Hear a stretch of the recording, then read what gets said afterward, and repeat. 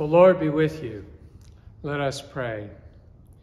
Almighty and everlasting God, you govern all things both in heaven and on earth. Mercifully hear the supplications of your people, and in our time grant us your peace, through Jesus Christ our Lord, who lives and reigns with you and the Holy Spirit, one God, forever and ever. Amen. The Holy Gospel of our Lord Jesus Christ according to Luke.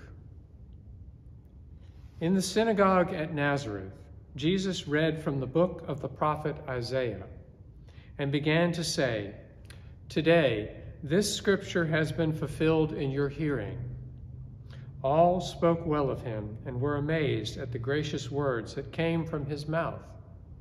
They said, "Is not this Joseph's son?" He said to them, "Doubtless you will quote to me this proverb, 'Doctor, cure yourself.' And you will say, 'Do here also in your hometown the things that we have heard you did at Capernaum.' And he said, 'Truly, I tell you, no prophet is accepted in the prophet's hometown.'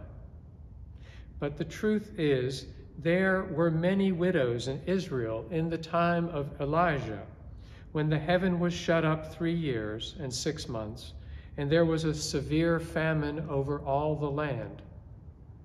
Yet Elijah was sent to none of them except to a widow at Zarephath in Sidon. There were also many lepers in Israel in the time of the prophet Elisha, and none of them was cleansed except Naaman the Syrian." When they heard this, all in the synagogue were filled with rage. They got up, drove him out of the town, and led him to the brow of the cliff on which their town was built, so that they might hurl him off the cliff. But he passed through the midst of them and went on his way. The Gospel of the Lord. The town of Nazareth is indeed built on a high ground. Whether there was a cliff there that the people would have thrown Jesus off of, I don't really know. But I do know that in comparison to Capernaum, which is at sea level, Nazareth is a very elevated place in the north of Israel. This passage from Luke has a slightly different feel in Matthew, where it also appears. In Luke's passage, we have Jesus having read from the scroll of Isaiah and announced to the assembled members in the synagogue that the words of Isaiah's scriptural prophecy have been fulfilled in their presence, meaning that Jesus has come into their midst as the incarnation, the Messiah, who will save Israel and redeem Israel's people in the eyes of God. Now, the reaction that the people have under these circumstances initially is, "Isn't that cute? This is Joseph's son, the humble carpenter, and he can explicate scripture as well as any well-trained rabbi or scribe." Then Jesus, sensing that there's an air of condescension, perhaps, in the midst of the folks in the synagogue, says, "Doubtless you will quote to me this proverb, 'Doctor, cure yourself.'"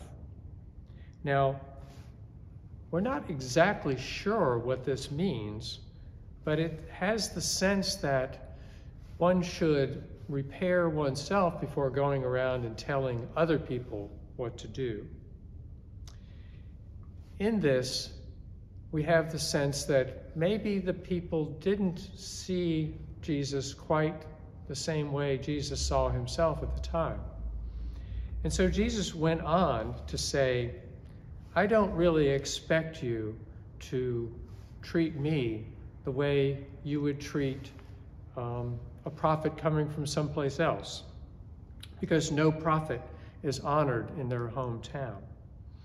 In Matthew's rendering of this passage, there is actually this sense that Jesus' family is embarrassed by how forthright he is being in the synagogue, and the suggestion that perhaps he's gone a little mad and that maybe he needs to be kind of taken away and dealt with. We don't get that sense really in Luke's passage. We get the sense of a fully empowered individual speaking truth to power in his hometown. This has got to be a very hard thing to do. If you've ever spent any time in your hometown and a small town where everybody knows you, like Oxford, perhaps it's harder for you to gain credibility in the midst of all of that. Well, this is the situation that Jesus faced himself. And so he goes further. He takes it a little bit further, and he talks about how in Elijah's time, there was this famine. And while there were many, many, many widows who were going hungry and thirsty, who he could have been sent to, he wasn't sent to all of them. He was only sent to the widow in Sidon.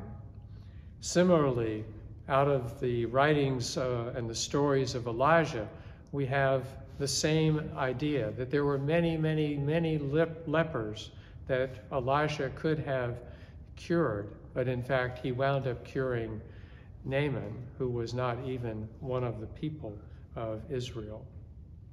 And so this enraged the listeners in the synagogue in Nazareth where Jesus was speaking to them.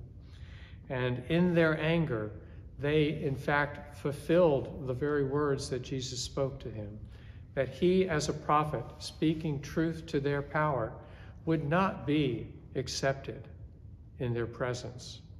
And so we have this final scene in the high mountain town of Nazareth, where the people drive him to a proverbial cliff, and Jesus, presumably with his back to the cliff, being ready to be pushed off into oblivion, basically says, without saying anything, "No, I'm out of here.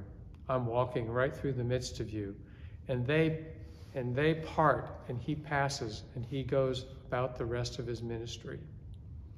So when you think about this passage from Luke, think about the power that Jesus must have felt within him and the power that he displays to us. And this is not the power of domination. This is the power of self-control, of self-possession, and of feeling the power of God in him to go and do the work that God has given him to do. It's a sign to us that we too should feel the power in us and go out and do the work that God has given us to do. Amen.